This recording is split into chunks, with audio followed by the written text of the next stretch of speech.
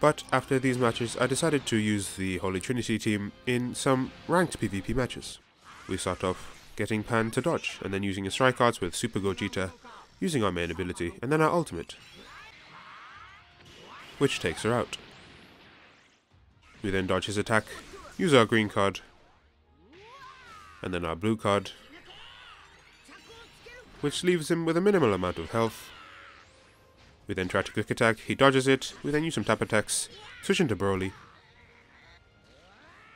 dodge his attack, use some more tap attacks, then switch into Gogeta, dodge his blue card, and then use some tap attacks to take him out.